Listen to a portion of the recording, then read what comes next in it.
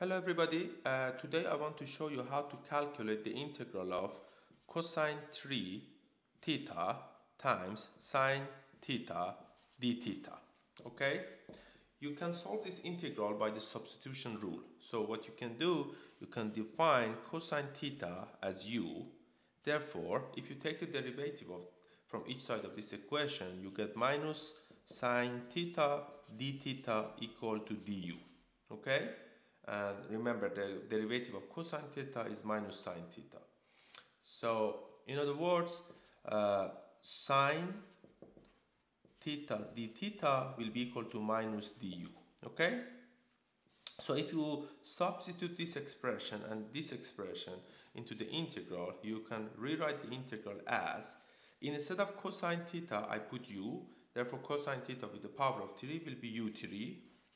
Instead of sine theta times d theta, I just simply put minus du. I put minus sign here, du. Okay, this is sine theta times d theta, this is sine theta times d theta, that is equal to minus du. So that will be equal to minus u3 du.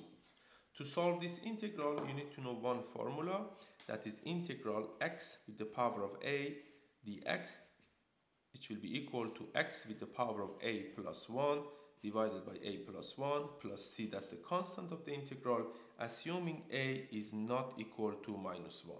Okay, so that's the formula that you need to know to be able to solve this integral. So if now you compare this one with this one, you see they have similar format, and a in this case 3. That means you can use this solution to solve this integral, which will be equal to minus u with the power of a plus 1, a is 3, 3 plus 1 is 4, divided by a plus 1, that is 3 plus 1 is 4, plus c, the constant of the integral. Okay, all you can do, all you need to do here is that to substitute the u with the original function you use at the beginning, which will be equal to minus 1 divided by 4. Instead of u, I put cosine theta.